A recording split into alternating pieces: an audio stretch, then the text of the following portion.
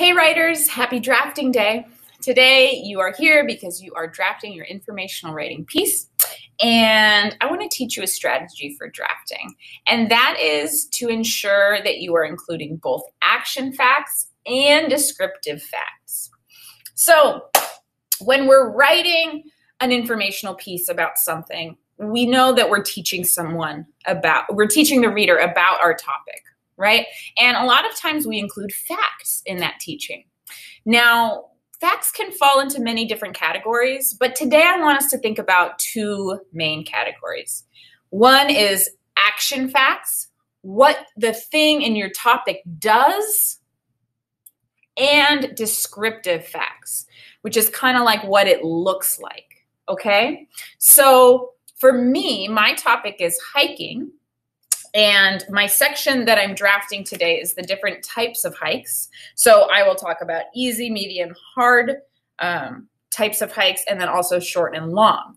And so in that, I will think about like the action of going on an easy hike versus the action of going on a medium and hard hike, but also the description. So what do those kind of hikes look like?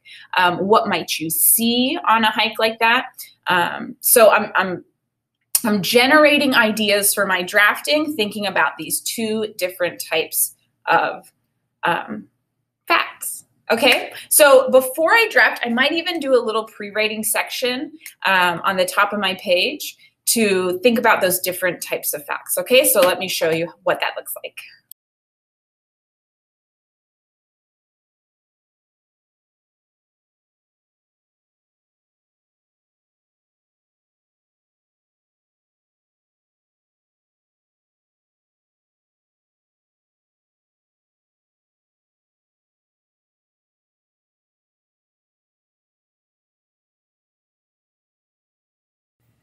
Okay, so as you can see on my paper, I've done a quick pre-writing just to get my ideas ready to go. So I've made a chart where I have action facts and descriptive facts, and I talked about each type of hike, right? So there's my easy hikes. The actions are that it's not so hard to do, you probably won't get out of breath. Then the descriptive facts are what it looks like. It looks like a flat trail and you can finish it pretty quickly. Then there's the medium hikes. You might get out of breath at certain places. You will use your muscles. So that's the action. The descriptive of what it might look like is trails might go up and down. There might be a short, challenging part, right? So that's kind of like what you see. Then the hard hikes, you get out of breath quickly and you stay out of breath. That's an action. You might have to do vertical climbs, action. You'll see lots of people resting, and it might end with a beautiful view. So I've written down my action facts and my descriptive facts, and this has really gotten me ready to do that drafting. So now that I have this, I'm just going to sit down and I'm going to write out the long sentences.